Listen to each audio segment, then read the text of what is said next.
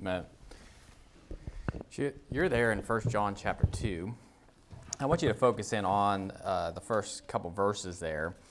And notice what it says in verse 1. It says, "My little children, these things write I unto you, that ye sin not. And if any man sin, we have an advocate with the Father, Jesus Christ, the righteous. And he is the propitiation for our sins, and not for ours only, but also for the sins of the whole world." And so who is he? Jesus Christ, the righteous. So Jesus is the propitiation for our sins. Now, this word propitiation is a word that we don't really use, in modern vernacular today. Being to propitiate for somebody, right? But it simply means to basically atone, appease. Another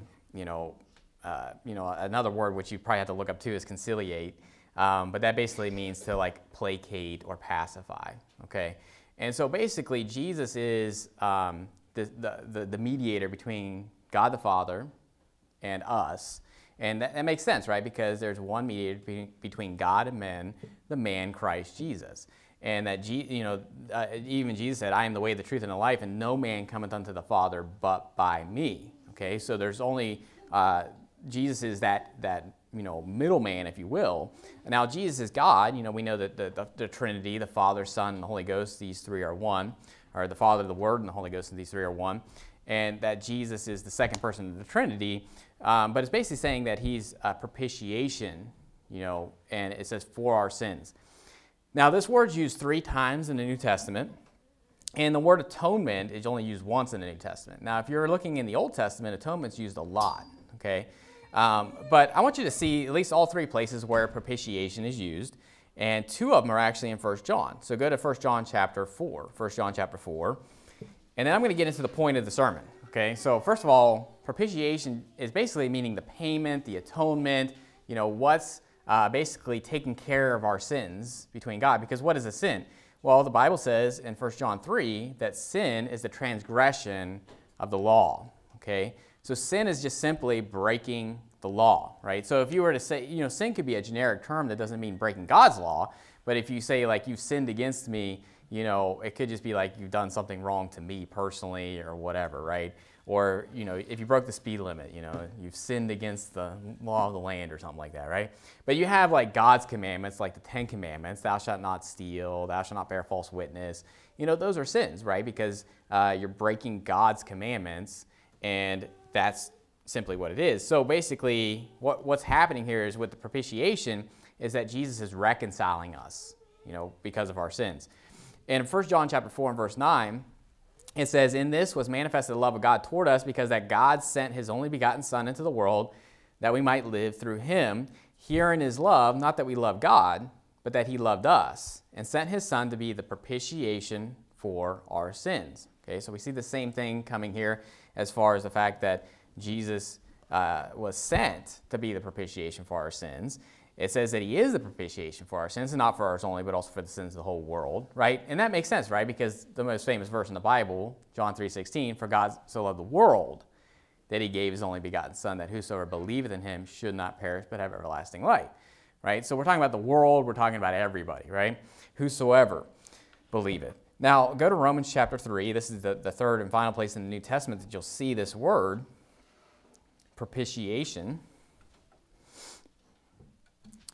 In Romans chapter 3 and verse 21, it's actually in verse 25, but from verse 21 to verse 26 is all one sentence. So we're going to get the whole context here of what we're talking about. Romans 3 and verse 21, it says, "But now the righteousness of God without the law is manifested, being witnessed by the law and the prophets, even the righteousness of God, which is by faith of Jesus Christ unto all and upon all them that believe. For there is no difference.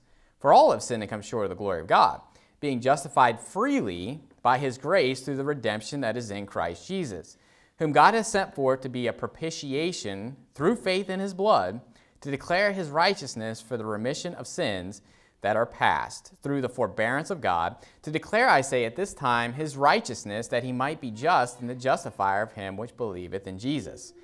So this is very clear. First of all, that salvation is not by works at all. Okay, it's not by the law. It's not by works. It's by faith. It's freely given unto us. And, we can't get there on our own. We come short of the glory of God because we've all sinned. But it's stating here that the propitiation through faith in his blood. Okay? You say, what's the point of this sermon? Okay? The fact that Jesus obviously is the Savior. The point I want to get across here is that there's actually a lot of things that Jesus did that are encompassed in this propitiation. Okay? Because we're a lot of times being accused of basically denying that Jesus paid for our sins through the body. Right? Because we believe that Jesus, his soul was actually in hell for 3 days and 3 nights, and then he rose again, right? And we're constantly being accused of that, basically denying, well, you're saying that the death on the cross didn't save us. That's not what we're saying. But what the Bible teaches is that the propitiation is not just the death on the cross. Okay? And through here, we see that, what's the propitiation? Through faith in his blood. Okay? Now here's the thing, it's not just his blood though. Okay? John MacArthur, for example, the false prophet that he is, denies the blood. He basically says, well, the blood is it's just talking about the fact that he died. Okay? And what I want to do is I want to go through the specific things that are for the propitiation of our sins. Okay? And this is going to be an abridged version. Okay? Meaning that in all of these you can go real deep into it. Okay? And look at all the passages that talk about this. But I just want to give you some idea of what that's dealing with. But first go to Romans chapter 5. You're in Romans 3. Go to Romans chapter 5 because this is the one place that atonement's used. And, people that say that, you've heard the term straw man argument. Okay? So, for example, and I'm going to prove to you unequivocally that Jesus' soul was in hell for 3 days and 3 nights. But what they do is to fight that, okay, instead of saying, well, they're trying to answer the passages that say it, what they say is like, well, you're saying that when he was on the cross and when he died on the cross, that wasn't enough. And that is what I'm saying. Okay? You're like, I can't believe you say that. I'm going to prove to you from the Bible that that wasn't it. Okay? Now, that's not saying that wasn't part of it and that wasn't needed. Okay? There's a difference. And the straw man is saying like, well, you're saying that, he didn't die, his body didn't take our sins. Who said that? I want to know one person that says that Jesus did not bear our sins in his body, okay? Because I haven't heard that from a believer, okay? I'm sure there's some cult out there that thinks that, okay? Because obviously there's Jehovah's Witnesses, Mormons, and they believe all kinds of weird stuff when it comes to Jesus and, the fact that he's not even God, okay? So that's another story for another day or another false doctrine for another day, I guess. But go to Romans chapter 5 and verse 9. It says, much more than, Romans 5 verse 9, it says, much more than, being now justified by his blood, we shall be saved from wrath through him. So now it says we're being justified by his blood, okay? Verse 10, for if when we were enemies, we were reconciled to God by the death of his son. Okay, so now we're talking about, okay, the blood, now the death, okay? Much more being reconciled, we shall be saved by his life. Do you see 3 different things that are mentioned there? Blood, death, life. Okay, so you can't say that, well, it's just the death. Okay? Because I'm going to show to you that if he didn't raise from the dead, then the death wouldn't matter. Okay? So it has to be everything. You can't just take a piece and be like, that's it. That's all of it. No, it's everything. And now, look at verse 11 there, and we'll see the word atonement used here. It says, not only so, but we also joy in God through our Lord Jesus Christ, by whom we have now received the atonement. Okay? So this is the only place in the New Testament that word atonement's used. But propitiation is pretty much a synonym of that. Okay? That you're atoning for your soul, you're getting a propitiation for your soul. Okay? So let's first of all look at the argument that people use with this. Okay? Go to John chapter 19. John chapter 19, to say, and what they want to say is that when he died on the cross, when he gave up the ghost, everything was done. Everything was done to pay for our sins. Okay? And that's their argument because of what comes next. Okay? And what the Bible teaches, where was Jesus for 3 days and 3 nights? Okay? And they'll say, well, he wasn't paying for our sins because he already did that on the cross. Okay? And this is the argument they're going to use. John 19, verse 3. Or, I'm sorry, John 19, verse 30. It says, when Jesus therefore had received the vinegar, he said, "It is finished." And he bowed his head and gave up the ghost. Okay? Well, case closed, everything was done. Okay? You know, everything that he had to do to pay for our sins was done. Well, you know, the Bible says, you say, well, you know, was it done? Well, first of all, the Bible says this in 1 Corinthians chapter 15, verse 17. You don't have to turn there yet because we're going to get to that. But it says, "And if Christ be not raised, your faith is vain, ye are yet in your sins." So tell me again that everything was done when he died on the cross. Okay? And I'm not saying, and I'm going to explain to you what this means when he says it is finished. And it's funny because I wore that shirt that says tetelestai, which is the Greek word that's used for when it says it is finished. Okay? But let me tell you something. That word telos, or just the form of that word, telos just means end. Okay? So if you said o telos, right, it would just mean the end. Right? And tetelestai, it just means it, meaning like it's, he, she, or it is done or finished or accomplished. Okay? And the thing is that, you know, reading through the Greek New Testament, you know how many times that word is used all over the place. When Jesus got done on the Sermon on the Mount, you know what it said? When he got done, when he finished the words that he had said. You know what words used there? That same word. Okay? But people use these Greek words because they don't understand Greek, and they never read through the Bible in Greek, and they say, well, see, tetelestai. That's like, I mean, when they say tetelestai, that's like when you get your loan done. You've completed your loan. They stamp tetelestai. It is finished. You know, everything's done, right? It's like, no, it just means it's done. But the question you have to ask yourself, what was done? Okay? And they'll go off in this whole tangent and everything as far as like, oh, you know, when it says tetelestai, I mean, it's all done. Everything's done. Okay? Well, it's funny because in John 17, he's praying to the Father saying, "I have finished the work that you've set me on the earth to do." Okay. Well, has he gone to the cross yet? And the thing is that he was finished with something. You say, well, what was he finished with? Well, go to James chapter 1, and I'm going to read to you 2 Corinthians chapter 5, verse 21. It says, "For he hath made him to be sin for us who knew no sin, that we might be made the righteousness of God in him." Okay?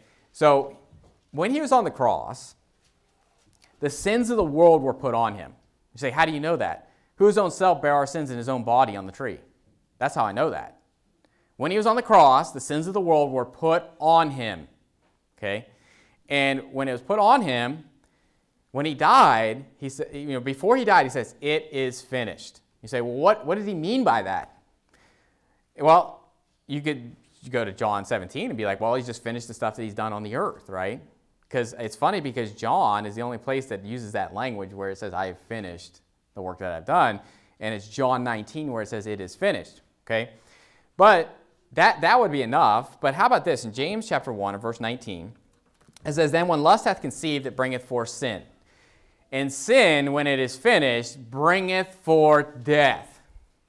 I think that makes a lot of sense because for the wages of sin is death. And when Jesus was made to be sin for us, right? He hath made him to be sin for us who knew no sin. So Jesus, who knew no sin, lived a sinless life, was God in the flesh, you know, was tempted in all points like as we are, yet without sin. It says that he was made to be sin for us when he was on the cross. And it says, when sin is finished, it bringeth forth death. So doesn't that make more sense? That when he was made to be sin on the cross, he says, "It is finished," and then he died. He gave up the ghost, like immediately after he said that. And then James is stating that. Okay? So you say, well, why does he say it is finished? Because it was accomplished. You know, the fact that he was made to be sin for us. Okay? Now, does that mean that's the only thing, the death? Okay? And that's what people want you to think. You know, they say, well, it's just the death. Okay? Well, was it the blood too? Well, go to 1 Peter chapter 2. 1 Peter chapter 2, and I was kind of quoting that off to you a little bit there. But notice what it says here. And here's the thing. You don't have to pick and choose. You don't want to be like, well, I'm going to pick this part of it. How about all of it? How about I believe everything that Jesus did to save me from my sins? How about I believe the virgin birth? How about I believe the fact that he lived a sinless life? How about I believe the fact that he got baptized to fulfill all righteousness? How about I believe the fact that he was righteous? that he was Jesus Christ, the righteous, and he is the propitiation for our sins. How about I believe it all? Like I said, this is an abridged version, but you can't just say, well, he did this, but this part wasn't part of it either. No, everything's a part of it. Okay? But when we're dealing with the payment for our sins here, the prerequisite is obviously that he's sinless, he's God, he's a sinless sacrifice. That's the prerequisite to even do the act of dying for our sins. But that's what it says in 1 Peter chapter 2 and verse 24. And this is more like a Bible study, but really, and you say, well, I already know this. You need to just look at this. You need to study this out and you need to know this, because there's too many people and too many saved pastors at that will basically try to nitpick this and try to say that we're teaching some damnable heresy by saying that Jesus went to hell. Okay? When you either believe the King James Bible or you don't. Okay? That's what I have to say about that. You either believe the King James Bible when it says that his soul was in hell, or you don't. But here's the thing. I don't have to pick and choose. I'm not saying it was just that. Okay? Because notice what it says here in 1 Peter chapter 2 and verse 24. It says, whose own self bare our sins in his own body on the tree, that we, being dead to sins, should live unto righteousness, by whose stripes ye were healed. For ye were as sheep going astray, but are now returned unto the shepherd and bishop of your souls. So now it's saying that we're healed by his stripes. Okay, go to Isaiah 53, because that's what this is being quoted from. Isaiah 53. Say, what is this talking about? What does stripes imply? Okay, Jesus was beaten, right? He was scourged. And the Bible says this, this isn't my notes, but it says this, that his visage was so marred more than any man. Okay? You know what that means? Is that he was beaten so bad that it didn't even look like a man. Okay? And that's in Isaiah as well. But the thing is that when it says by his stripes we are healed, it's implying the blood. Okay? Because when it says stripes, you're not just talking about the fact of getting beat. Okay? You're talking about the fact that it's bleeding. Okay? Stripes of blood. Okay? Notice what it says in Isaiah 53 and verse 5. It says, but he was wounded for our transgressions, he was bruised for our iniquities, the chastisement of our peace was upon him, and with his stripes we are healed. All we like sheep have gone astray. We have turned we have turned everyone to his own way, and the Lord hath laid on him the iniquity of us all. Okay? So, does this contradict? No, the fact is that his blood actually saves us too. Did it not say that he's giving us the propitiation for our sins through faith in his blood? Okay? So, the blood is also a part of the atonement. Okay? You don't believe me? Go to Leviticus chapter 17. Leviticus chapter 17. The dreaded Leviticus. Okay? Leviticus, a lot of it is dealing with sacrifices, right? It's the Levitical book, right? Because the Levites were the priests, under Aaron as far as the priests go, but they were the ones that were to keep the sanctuary, they were to do the sacrifices and all this, and a lot of Leviticus is like different sacrifices, from peace offerings, drink offerings, meat offerings, burnt offerings, all these different things that they were doing. But notice what it says in Leviticus 17 and verse 11. Leviticus 17, verse 11, it says, for the life of the flesh is in the blood, and I have given it to you upon the altar to make an atonement for your souls. For it is the blood that maketh an atonement for the soul. Can it be any clearer that the blood atones for your soul? Okay? And notice that it even says here, I have given it to you upon the altar. Okay? This is obviously talking about the fact that God is dying for us. His blood is being shed. Jesus Christ is giving his blood for an atonement for our souls. Okay? How about in, you don't have to turn there, but in Revelation chapter 1 and verse 5, it says, and from Jesus Christ, who is the faithful witness, and the first begotten of the dead, and the prince of the kings of the earth, unto him that loved us, and washed us from our sins in his own blood. So do you see how the blood is a very important factor in the propitiation? I mean, good night. In one of the places where it says propitiation, it says he's the propitiation through faith in his blood. Okay? So to take that out and say, well, the blood isn't important, and that's what John MacArthur and some Calvinists do, okay, is they want to downplay the blood and be like, well, the blood just implies death, okay? And I'll prove to you that that's false, okay? Because not only did the stripes of his blood heal us, it talks about how that blood was literally taken into heaven and sprinkled for us, okay? And so I'll confess to you that I believe it wasn't done until even when he went up to the Father, okay? He rose from the dead and he was here on the earth, and I'm getting ahead of myself, okay? But the propitiation for our sins wasn't even done when the stone was rolled over, okay, and he came up out of the tomb. It was done when he physically went into heaven to sprinkle the mercy seat for us. Go to John chapter 20. John chapter 20. John chapter 20 and verse 17. You're like, this is deep. Yeah, this is deep. But you know what? This is something you need to know, okay? If there's anything to know, it's how Jesus paid for our sins, okay? The propitiation, the atonement. And know this is that people are going to throw these straw men at you and say, well, you're saying that his soul went to hell, therefore you're denying that it's the blood that saves, or you're denying that it's the death that saves. Well, I'll say this. If you think it was all done when he died on the cross, then you're denying that the resurrection saves you. And you're denying this right here, okay, that the blood and that's being applied to the mercy seat in heaven isn't a part of our salvation, okay? Because I want you to notice what Jesus says, okay? Because Mary Magdalene was the first person to see Jesus, okay? And so Mary Magdalene, this is the first person to see him, okay? This is very important to understand because notice what it says in verse 17. Remember, she thought he was the gardener, and then she realized that it was Jesus. Verse 17, it says, Jesus saith unto her, touch me not, for I am not yet ascended to my Father, okay?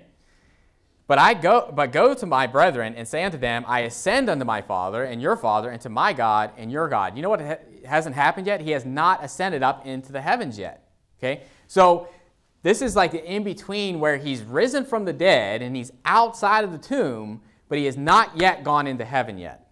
Okay? And he says, don't touch me. Now, you say, well, maybe he was just never to be touched after he rose from the dead. Well, tell that to the rest of the women that like held his feet right after this. And to Peter and all those when he says, handle me and see. And he tells Thomas, thrust through your hand into my side and be not faithless but believing. Okay? So obviously they touched him. And the Bible says in 1 John chapter 1 that we've looked upon him and our hands have handled. Okay? So it's not that no one ever touched him. It's the fact that he wasn't done yet. Okay? And you say, what is he doing? Well, go to 1 Peter chapter 1. 1 Peter chapter 1. I'm going to plainly tell you what he did. Because in the Old Testament, which everything was a picture for a time then present, a figure for a time then present, it was all basically the picture of what Jesus was going to do. And when they would do the sacrifice, every year the high priest would go in to the holiest of all. And it says, with blood of others, meaning that he would take animal blood past the veil where the Ark of the Covenant was at, and he would sprinkle the mercy seat that was on top of the Ark of the Covenant. But all of that was pictures of the true, meaning that everything that Moses made, from the Ark of the Covenant to the table of showbread to the candlestick, everything that was in there was pictured of what was already in heaven. Okay? So notice what it says in 1 Peter chapter 1 and verse 2. It says, elect according to the foreknowledge of God the Father, through sanctification of the Spirit, unto obedience, notice this, and sprinkling of the blood of Jesus Christ, grace unto you and peace be multiplied. So it's stating here that the sanctification of the Spirit and the sprinkling of the blood of Jesus Christ is a part of how we're saved, okay? Because it's talking about being elect, okay? And being elect is just by believing on the Lord Jesus Christ, and you become the elect. Now, go to Hebrews chapter 9. And again, I've done a whole sermon on this. I think it was called the blood of sprinkling, okay? So I don't want to be exhaustive with this because I don't have time to do that whole sermon again, okay? I'm trying to give you the pieces of the puzzle here, and each one of these could be its own sermon, okay? But the blood of sprinkling, okay? Notice what it says in Hebrews chapter 9. Hebrews chapter 9 and verse 11. It says, but Christ being come and high priest of good things to come by a greater and more perfect tabernacle, not made with hands, that is to say, not of this building. It's making it very clear that he is the high priest, not of this tabernacle, not of this building that's made with hands, so it wasn't the one that was in Jerusalem, but it's the one that's in heaven. It says in verse 12, Neither by the blood of goats and calves, but by his own blood he entered in once into the holy place, having obtained eternal redemption for us. Now, there's other verses on this, okay? It talks even about Hebrews chapter 12, verse 24, and to Jesus, the mediator of the new covenant, to the blood of sprinkling that speaketh better things than that of Abel, okay? And there's other places that talk about him going into the holiest of all with his own blood, okay? But the idea here is that that's what was going on. When Mary Magdalene was wanting to, like, obviously embrace him because, who wouldn't, if your Savior just rose from the dead. And he's like, don't touch me not, okay? It's not because she was a woman, okay? And be like, I don't want to hug you, that's not what it was about. It was about the fact that he had not ascended. And if you know how that works, is that he can't be made unclean, okay? He is the high priest, and he had to take his blood before any unclean person would touch him, right? And listen, everybody that's on the earth that has flesh right now is unclean, okay? Like our flesh is unclean, okay? And so spiritually speaking, we're saved. We don't have sin, in our soul and our spirit, but our flesh still does. And basically he's stating, don't touch me because I've not yet ascended. Do you see how you can't say that it was all accomplished when he died on the cross, okay? Not everything was done.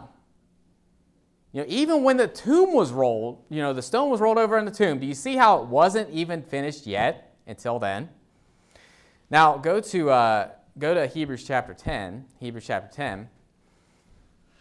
And here's the straw man. They're saying, well, you're saying that it wasn't the body sacrifice. You're saying that it wasn't that his body that had sin. No one ever said that. Actually, I use that verse, who his own self bear in his own body on the tree, bear our sins in his own body on the tree. I use that verse out all the time out soul winning. So who's denying the fact that he took our sins in his body? Okay? I can't think of anybody that's denying that. That's a believer. Okay? But in Hebrews chapter 10, I just want to make this point that I believe that. I believe his body was offered for sacrifice. Okay? And the reason people get off, and they get into really false doctrine here, because what they're going to say, well, his body died for our sins, but that was the man part. So a man died for you? The man's the propitiation for your sins and not God? Okay? And be like, well, that's not what we're saying. That's what it sounds like to me. Okay?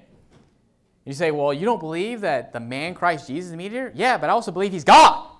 Okay? I believe he's holistically God. Body, soul, and spirit. Okay? And that's a great mystery. That God was manifested in the flesh.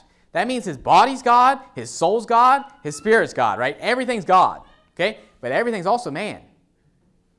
And that is a mystery. Okay? To try to wrap your mind around that. But the idea here is that his body is obviously a sacrifice of both God and man at the same time. And I don't believe anybody's denying this, but when you try to separate the soul as being God and the body as being man, you got some problems. Because hereby perceive we the love of God, because he laid down his life for us.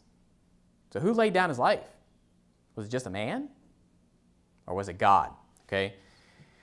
So, but you're there in Hebrews chapter 10, and I just want to iterate this and just prove this, that, hey, yeah, his body was given to us for sacrifice. It was, his body took sin upon it and died.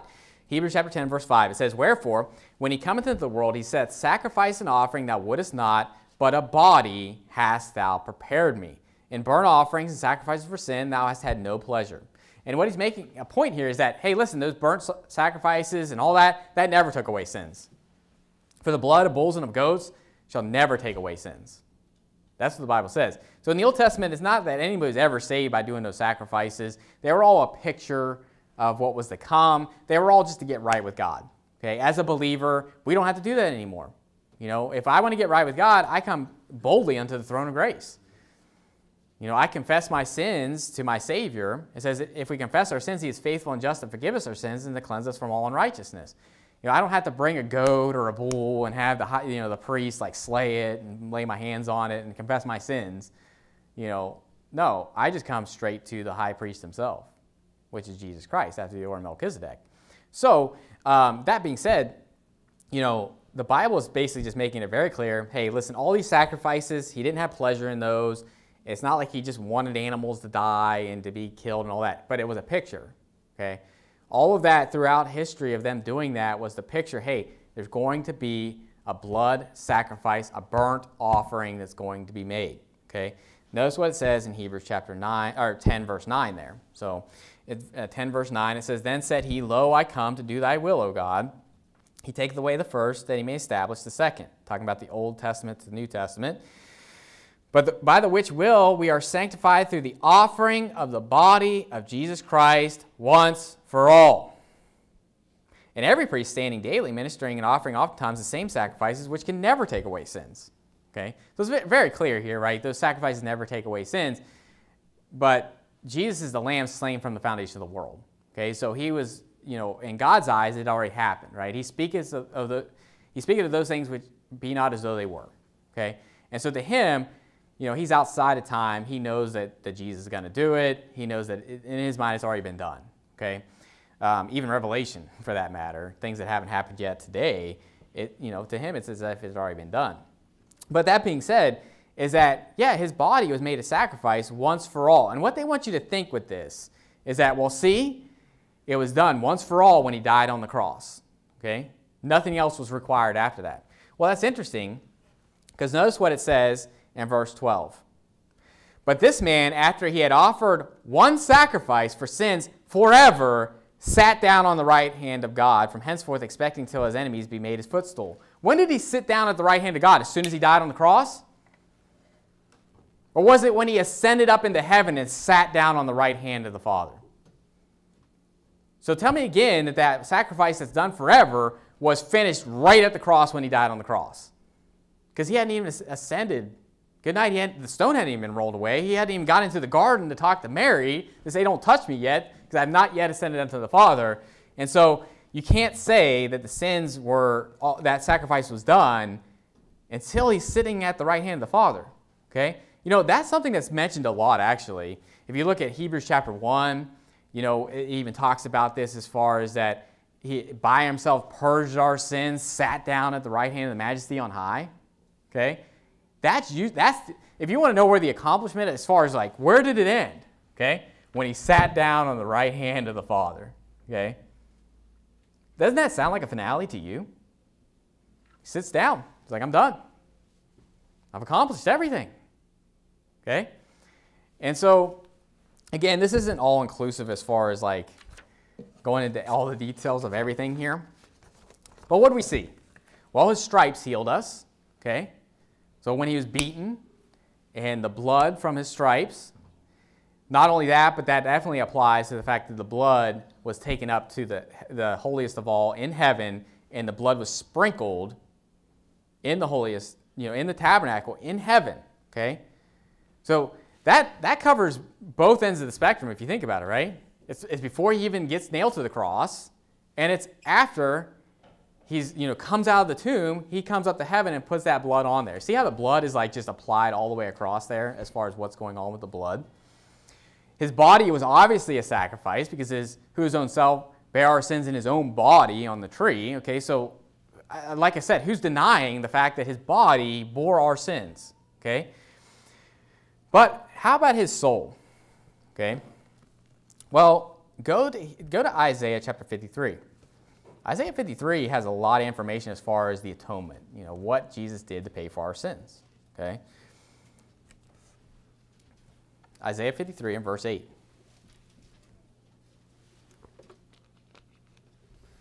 So we saw the blood, we saw the body, and that's where a lot of people want to stop. As they say, well, when he died, that was it. No more payment had to be made. Okay? Well, let's see what Isaiah 53 says about that. You say, well, that's the Old Testament. Is that really going to tell you everything? I'm going to show you Old Testament and New Testament. Actually, New Testament is going to be extremely clear. Okay? But this also shows you that it wasn't just the body. Okay? In Isaiah 53 and verse 8, it says, he was taken from prison and from judgment. Who shall declare his generation? For he was cut off out of the land of the living. For the transgression of my people was he stricken. So what's it talking about? He's killed, right? He's being killed, and he's being cut off from the land of the living. Okay? And notice what it says in verse 9. And he made his grave with the wicked and with the rich in his death, because he had done no violence, neither was any deceit in his mouth. You say, what is this talking about? He was nailed to the cross between two malefactors, okay? It even says later on that he was numbered with the transgressors, right? So basically, in his death, he was killed as if he was a transgressor, as if he was wicked, right? But it says that he made his grave with the rich. That's because Joseph of Arimathea was a rich man, and that was the tomb in which he was buried. Okay? So there's a lot of information here. I don't want to get too far because we're going to get to Isaiah 53 eventually. But the part I want you to get to here is verse 10. It says, "Yet it pleased the Lord to bruise him. He hath put him to grief. When thou shalt make his soul an offering for sin." Do you see that right there? Because you say, well, it's just the body that's made an offering for sin. No, it's not just that. Okay? But here's the problem. They say, well, you're denying that his body is made an offering. No, I'm not. His body is made an offering for sin, but his soul was also made an offering for sin. Okay? And it says his soul, that when thou shalt make his soul an offering for sin, he shall see his seed, he shall prolong his days, and the pleasure of the Lord shall prosper in his hand. Okay? And what they'll say, well, okay, his soul is made an offering for sin, but that doesn't mean he suffered. Okay? And this is what a lot of people do because they don't want to deny the fact that it says he went to hell. Okay? What they'll say is like, well, he went to hell, but he didn't suffer. He wasn't paying for our sins. Well, what's an offering then for sin, if not paying for our sins? But here's the thing. What's it say in the next verse? It says in verse 11, "And he shall see the travail of his soul and shall be satisfied." Sounds like his soul is travailing. Okay? You know that word's used a lot. It's used a lot dealing with women in childbirth. Would anybody say that childbirth is not painful? Okay, ladies, any lady that's ever had a child, would you say, "Oh no, that's just pleasant"? I remember we did those baby classes, those birthing classes before we had Clara, and main reason I want to do this is because I want to learn how to do CPR on a child, because that's my biggest scare is they choke on something, right, or Heimlich, for the child. But they were saying, well, some women, they actually enjoy it. I'm like, who is this beast? Like, I've never heard of a woman enjoying childbirth. But anyway, all that to say is that, even from the Garden of Eden, when they fell, they talked about how you'll travail in childbirth, okay, and bringing forth children. Anyway, not to get into that. But what I'm saying is that travail is not pleasant, okay? And so he shall see the travail of his soul and shall be satisfied. By his knowledge shall my righteous servant justify many, for he shall bear their iniquities. Therefore will I divide a portion with the great, and shall divide the spoil with the strong, because he hath poured out his soul unto death, and he was numbered with the transgressors, and bare the sin of many, and made intercession for the transgressors. So verse 12 is just kind of recapping everything, if you will, of the fact that he's going to bear our sins, he's going to die, he's going to do all this, right? But it's very clear that his soul was made an offering for sin. You say, well, did Jesus mention this? Well, go to Matthew chapter 12. Matthew chapter 12 and verse 40. You say, this is just a hobby horse. This isn't a hobby horse. This is just what the Bible teaches, okay? And when people are trying to say that I'm teaching some damnable heresy by teaching this, then yeah, I'm going to defend it. But here's the thing. I'm not just going to get on this and be like, that's the only thing to focus on. And that's the only thing that pays for our sins, okay? Because I would say the same thing about the blood. And I would say the same thing about the body, sacrifice and him dying on the cross. I would say the same thing about the resurrection. And I would say the same thing about Jesus going into heaven itself with the blood to sprinkle on the mercy seat. I would say all of that. You can't just say, well, that's not a part of it. That's not a part of it. This is only the part of it right here. No, it's all of it. Okay? You say, well, do you need to explain all of this out soul winning? No. Okay? The Bible says that they just need to understand the death, burial, and resurrection. They died for our sins, was buried, and rose again the third day. Do they need to know all the little details? No. Okay? Do I sometimes explain it? Sometimes I do because, some of these details will help someone understand, hey, obviously I can't save myself if this is what had to be done, right? If his soul went to hell for me and that's where I would have gone, then how in the world would I have to pay for any of my sins? Okay? So I use it as an example, but listen, I've won people to Christ and given them the gospel where I don't explain that. Okay? But you know what I always mention? That he died for our sins and he rose again. Okay? I always mention that. Okay? But and listen, there's people out there to be like, you didn't mention the blood in your soul winning presentation. They didn't get saved. Give me a break. Does it say that I have to mention that? Now, did I say that the blood wasn't required? Now, that would be a different issue, right? I'd be like, the blood doesn't save you. All right, let's pray. You know, like who's doing that? Okay?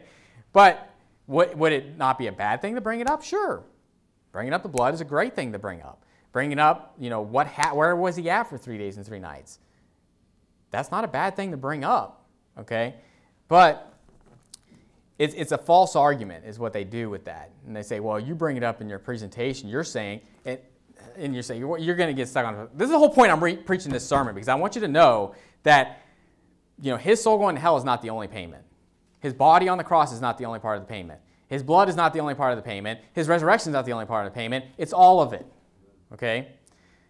But what people will do is they say, well, you mentioned it in there. You're saying that if someone doesn't believe that Jesus' soul was in hell, then you're saying they're not saved. That's not what I'm saying. Okay? That's not what I'm saying.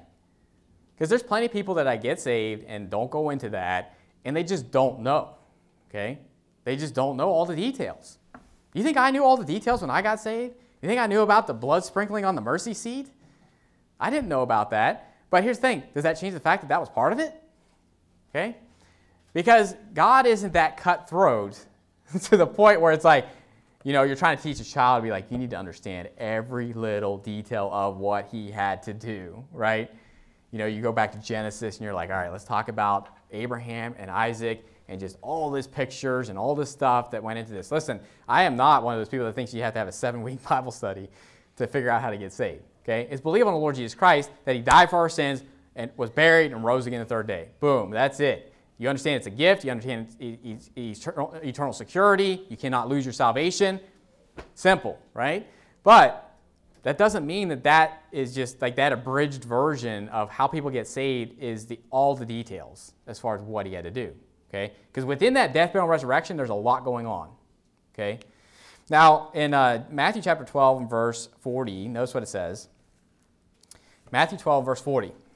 It says, and by the way, I want you to notice this. When he's stating this, he says, this is the only sign you're getting. Okay? Because he talks about a wicked and adulterous generation seeketh after a sign. And it talks about the fact that this is the only thing you're getting. Okay? Is this sign right here. So don't you think that's important? Okay? If he's like, I'm going to give you one sign. One thing to be looking for here.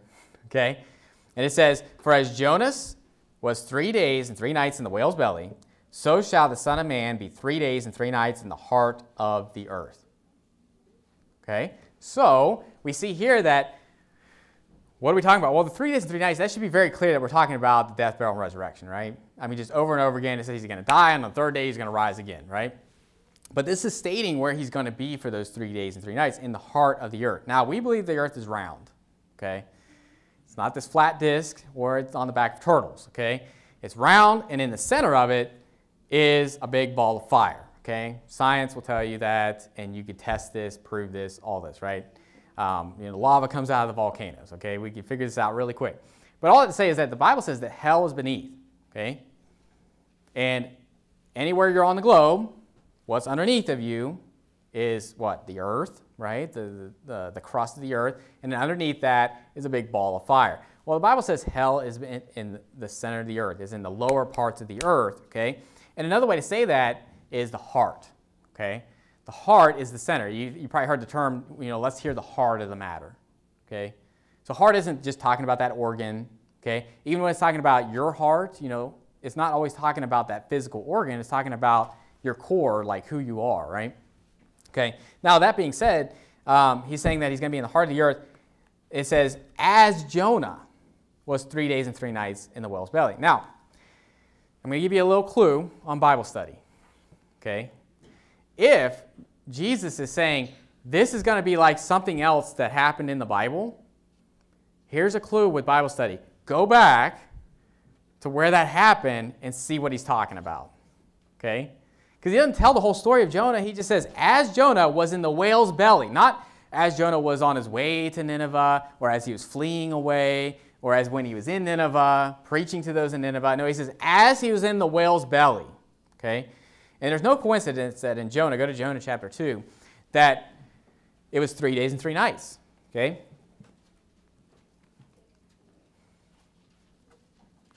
And no one ever wants to do this. Anybody that doesn't believe that Jesus went to hell for 3 days and 3 nights, they never want to put these two together. Because who would do that, right? If Jesus said, as Jonah was 3 days and 3 nights in the whale's belly, so shall the Son of Man be 3 days and 3 nights in the heart of the earth, to be like, you know what, maybe I should go back to Jonah and see what happened. What was going on? Was he having a party while he was in the whale's belly?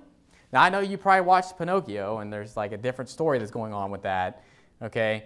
But Pinocchio and Jonah are 2 different stories. And honestly, I haven't even seen Pinocchio. I can't remember if it was good or bad in the whale's belly, okay? I just know when he came out, was he a real boy? Is that what happens? I don't know. So that was one movie I never watched. And I just don't have a desire to watch it. So anyway, Jonah chapter 2, verse 1. It says, then Jonah prayed unto the Lord his God out of the fish's belly. So the end of chapter 1, he gets swallowed up by this fish. And now you say, well, it says fish, it doesn't say whale. Well, they didn't determine, or scientists haven't determined at that point that a whale isn't a fish anymore, okay? It's like in the 1800s, they're like, you know what? All those animals that can breathe air, that are breathing air and don't have gills, those are mammals, they're not really fish. This was translated in 1611, okay? So this is before they made that distinction. Just like dinosaurs. They're like, oh, dinosaurs aren't in the Bible. That's because the term dinosaur was coined in like the 1800s.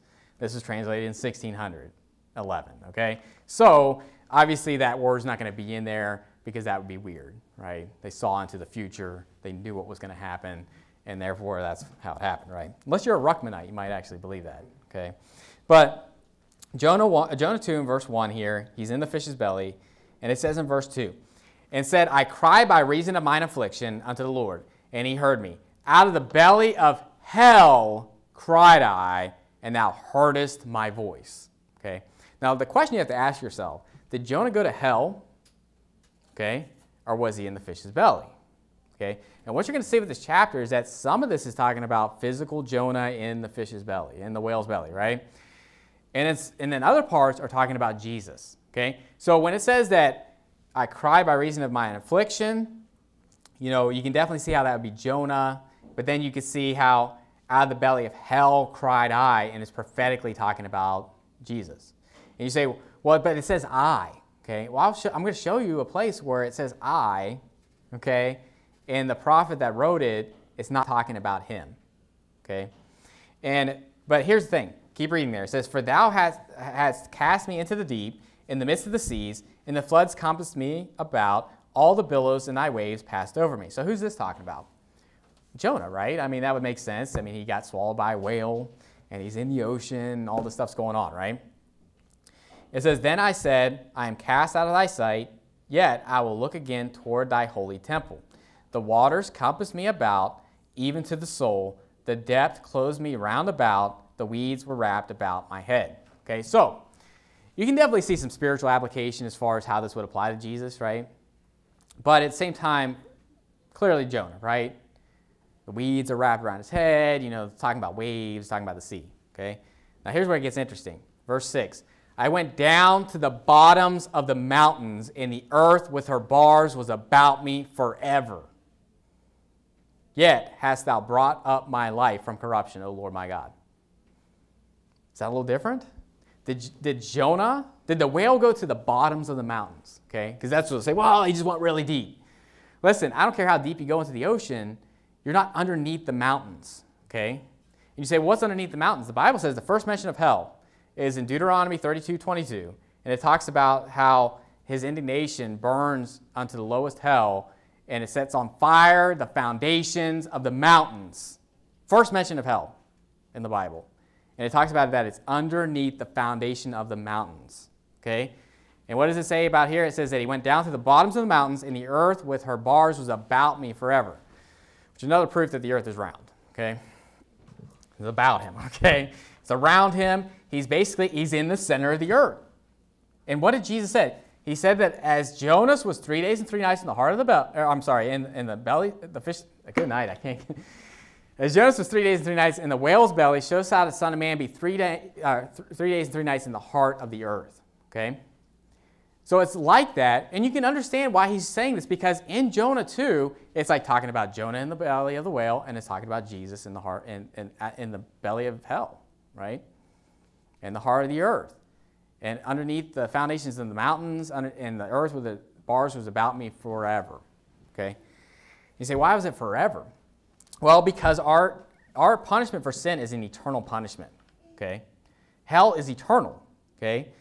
And Jesus paid for it in 3 days and 3 nights. And you're like, how is that possible? Because he's God, okay?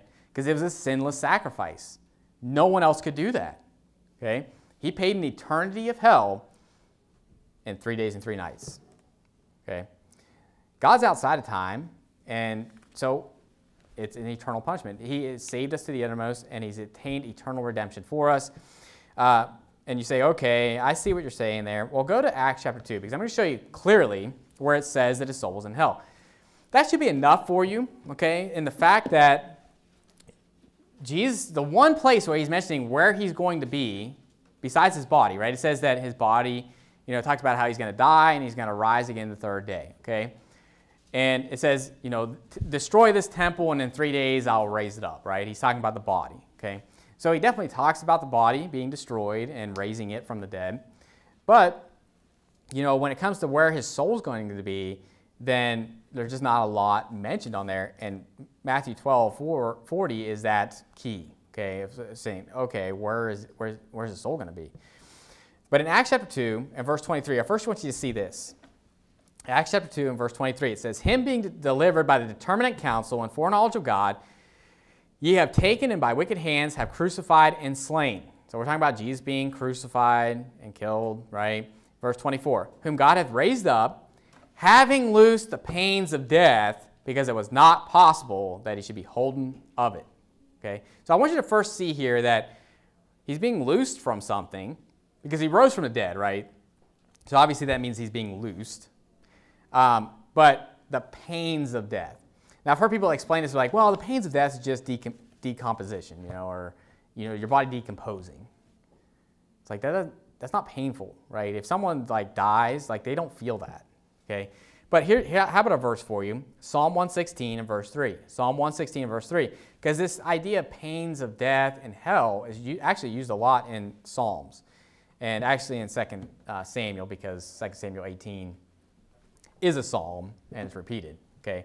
But in Psalm 116, which is clearly a psalm that's dealing a lot with Jesus. I don't have time to go into this really, but I want you to see this correlation though. In Psalm 116 and verse 3, it says, the sorrows of death compassed me, and the pains of hell gat hold upon me, and I found trouble and sorrow. Okay? So, unless David was in hell, okay, saying the pains of hell have got hold upon me, then you say, well, he's using this hyperbolically, right? He's just kind of using it as a term. And I think that could be true in a sense, right? But here's the thing, that the idea of pains of death and pains of hell are used synonymously in the Bible, okay? So when it says the pains of death, listen, we're talking about death and hell. Hell beneath is called death, okay? It's where the dead are, okay? Doesn't mean that they're out of consciousness, because they're conscious of what's going on, but they're called dead. They're not called alive, okay? No one is living in hell. They're all dead, okay?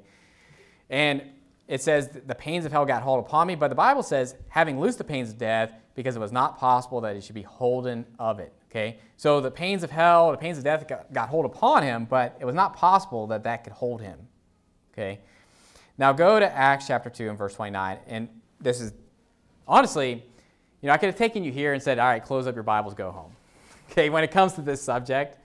Okay, this should be enough, but I was trying to lead into this to show you, okay, the Bible says that his soul is to be made an offering for sin. Jesus said that he was going to be in the heart of the earth for 3 days and 3 nights, as Jonah was in the whale's belly. In Jonah 2, when it talks about him being in the whale's belly, it says, out of the belly of hell cried I, and that he went to the bottoms of the mountains, and that the earth with her bars was about him forever. Okay, and so it makes very clear where was he at and what was going on, okay? And in Acts chapter 2 and verse 29, it says, men and brethren, let me freely speak unto you of the patriarch David. Okay? And why is he saying this? Because David wrote Psalm 16, okay, which says, thou wilt not leave my soul in hell. Okay? So David wrote that, but he's stating, hey, this wasn't talking about David. Okay? Notice what it says. Men and brethren, let me freely speak unto you of the patriarch David, that he is both dead and buried, and his sepulchre is with us unto this day. You know why that can't be talking about David? Because it says, I will not suffer thine Holy One to see corruption. Thou wilt not leave my soul in hell, neither will I suffer thine Holy One to see corruption. David saw corruption. It says he's dead. His sepulchre is with us today. So this can't be talking about David. And notice what it says as you keep reading there. Therefore, being a prophet, and knowing that God had sworn with an oath to him, that of the fruit of his loins, according to the flesh, he would raise up Christ to sit on his throne. Okay? So he's saying, this is talking about the Christ. And this is what this passage in Psalm 16 is talking about. Acts 2:31 says this. He, seeing this before, spake of the resurrection of Christ, that his soul was not left in hell, neither his flesh did see corruption. This Jesus had God raised up, whereof we all are witnesses. So it's proving to you that Psalm 16, when it says, thou wilt not leave my soul in hell, neither will I suffer thine Holy One to see corruption, that's talking about Jesus. Okay? And it's very clear that his soul was not left there. Why? Because it was not possible that he should be holden of it. Okay? Because on the third day, he rose again from the grave, and his soul came up out of hell, and he walked on the earth, went up into heaven, all of that, right? Go to Revelation chapter 1. Revelation chapter 1 in verse 17. Because what people will say, like I said, they'll say, well, the body was the man part and the soul was the God part. Well, it's going to be a problem, okay, many ways. I've already kind of discussed that, why that would be a problem. But I want you to see here, who was dead? Who was dead? Was it just the man Christ Jesus? Although I will admit, yeah. Okay? Like I said, I'm not denying that. Not denying that the man Christ Jesus died. Okay? But it also talks about the man, the Son of Man ascending. You know what it says? And sometimes I think we read over this type of stuff. When it says that as Jonah was 3 days and 3 nights in the whale's belly, so shall the what? Son of Man be 3 days and 3 nights in the heart of the earth. Okay? So you can't separate these things, meaning that the soul is also regarded as the Son of Man, just as much as the body. You can't separate and be like, well, the Son of Man is just the body, the Son of God is the soul. No, the body is the Son of Man, Son of God. The soul is the Son of Man, Son of God. The Spirit is the Son of Man, Son of God. Okay? Both, all the way across the board. Okay? Now, in Revelation chapter 1, verse 17, it says, and when I saw him, I fell at his feet as dead, and he laid his right hand upon me, saying unto me, fear not, I am the first and the last. Okay? So, the person that's talking here is saying, I'm the first and the last. You know what the Bible says in Isaiah? It says, I'm the first and the last, and beside me there is no God. I am God and there is none else. I am the first, I am with the last. Just over and over again. We've kind of already covered this if you've been here for the Isaiah study. But this is saying, I'm God. Okay? I am the first and the last, the Alpha and the Omega, the beginning and the ending, right? And it says, I am he that liveth and was dead. So who was dead? Was it just a man? Or was it the first and the last? Was it God? You're like, you're saying that God died? Yeah, that's what I'm saying. That's what the Bible's saying. Okay? You say, that doesn't make sense. How could God die? I know the Muslims can't understand that. The Jehovah's Witnesses can't understand that. The Mormons can't understand that. And that's always their argument, isn't it? And it's interesting that that's somehow coming into Baptist churches now where they're saying, I can't believe that God would die when the Bible says that God died for us. Hereby perceive we the love of God, that he laid down his life for us. Who laid down his life for us? I'm the first and the last. I'm he that liveth and was dead. The first and the last was dead. But it says that he didn't just die and that was it. It says, and behold, I'm alive forevermore, and amen, and have the keys of hell and of death.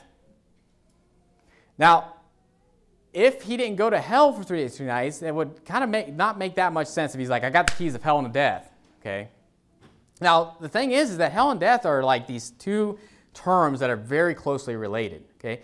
Death is a place, and hell is a place.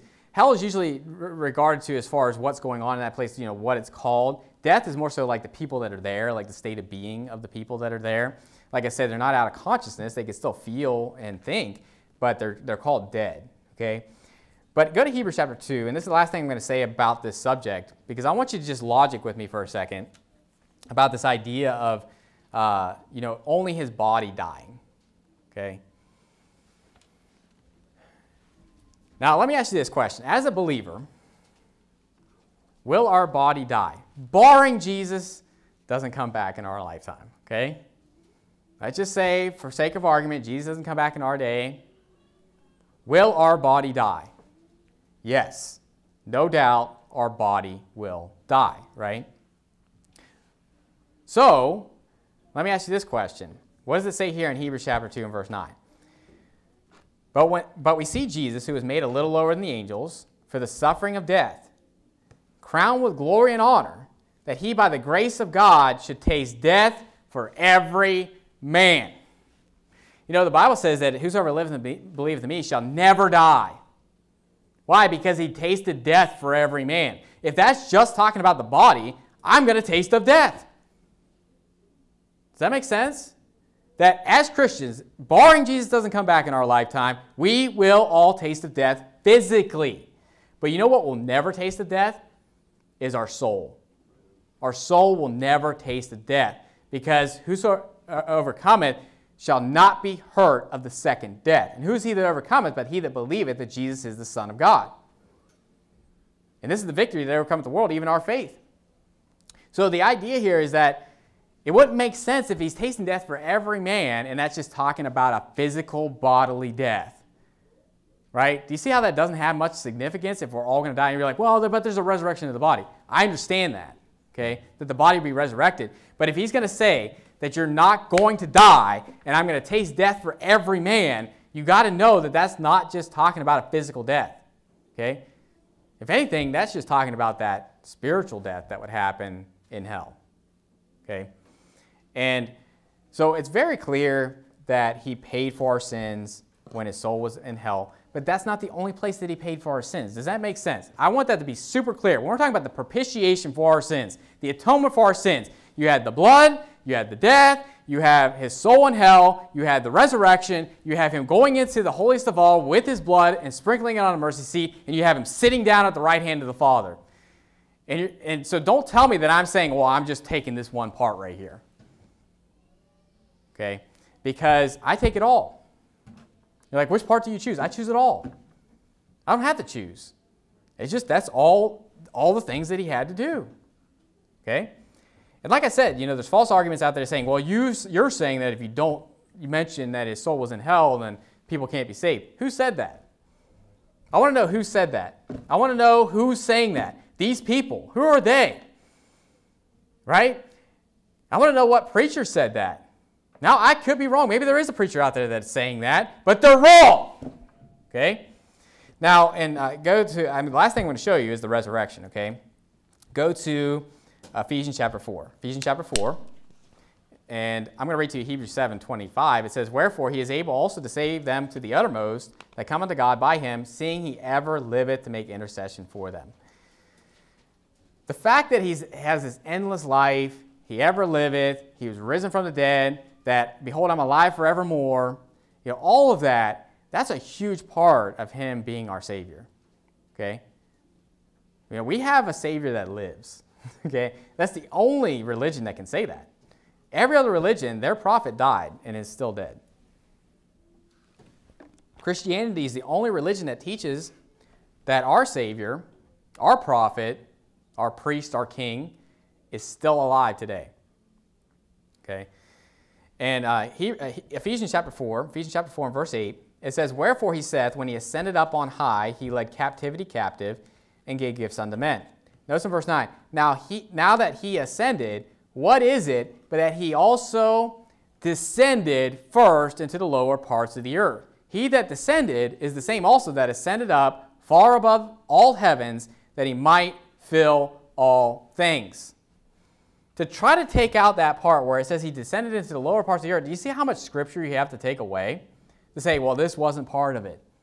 It's making it clear like, hey, listen, before he ascended, okay, before that happened, he descended first into the lower parts of the earth.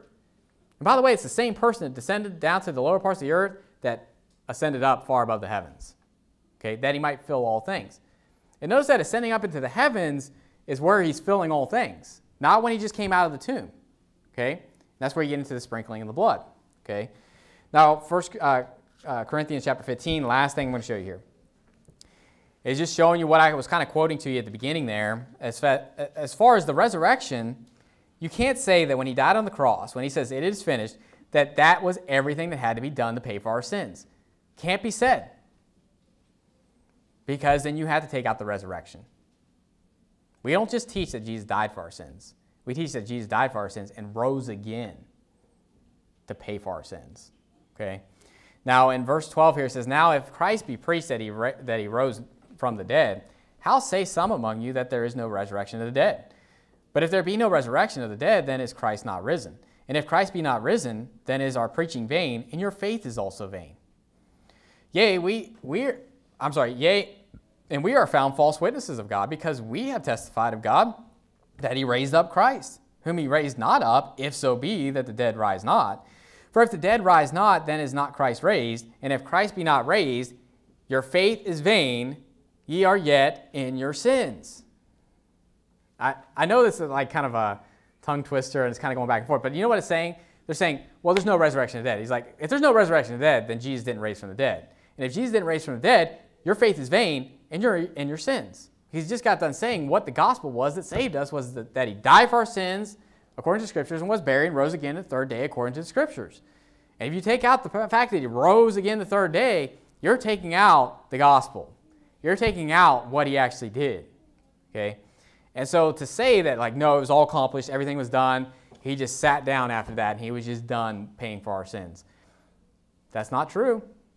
It goes against Scripture, and you can't just take that one piece and say that's it. Okay? I take it all. I take the blood. I take the death.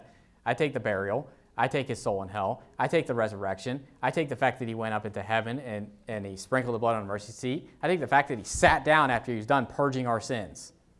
That's what I take. And that's the propitiation for our sins. And it's funny to me, when people say, well, you have to be a good person to go to heaven. Look at what Jesus had to do, okay? Look at everything he had to do for us, and you're going to tell me that your works have anything to do with your salvation? When you think about everything he had to do to pay for your sins, listen, our good works are a drop in the bucket compared to what he did for us.